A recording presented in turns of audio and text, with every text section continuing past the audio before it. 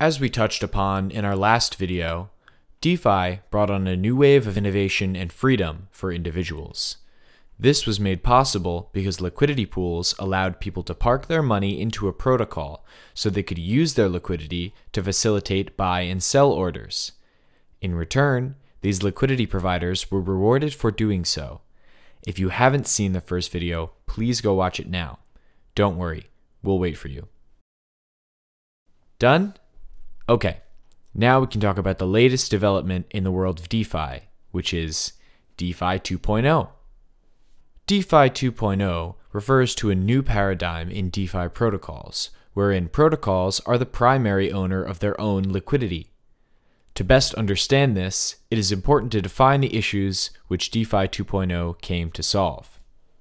Before DeFi 2.0, protocols issued their token and outsourced the liquidity supply to the market, for example through liquidity providers. A token would be issued, and some token holders would act as liquidity providers by making them available on exchanges so they could earn the trading fees. This approach worked great for LPs, but there was a glaring misalignment of interests. Protocols are long-term oriented and work hard to ensure liquidity is always available for their token, while LPs were short-term oriented.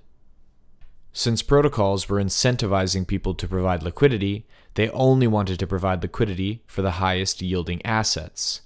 This caused liquidity to be concentrated in a few projects and forced protocols to pay out rewards if they wanted to maintain their liquidity, which isn't sustainable in the long term. To address these issues, Olympus pioneered a Protocol Owned Liquidity, or POL, mechanism in which the protocol itself is responsible for providing liquidity for its token, rather than outsourcing it to LPs. In other words, Olympus is the LP of its token by owning approximately 99% of all liquidity pools. This guarantees that any holder of its token will always find a buyer to trade with at fair value, which is always Olympus. Klima then took this mechanism and took it a step further by applying it to the carbon market. Not only does Klima own a majority of its liquidity, but it also owns an increasing amount of carbon assets. By doing so, they turned Olympus's POL mechanism into a climate-fighting machine. The beauty of DeFi 2.0 is that it allows protocols and individuals to align their incentives and work together to accomplish extraordinary goals.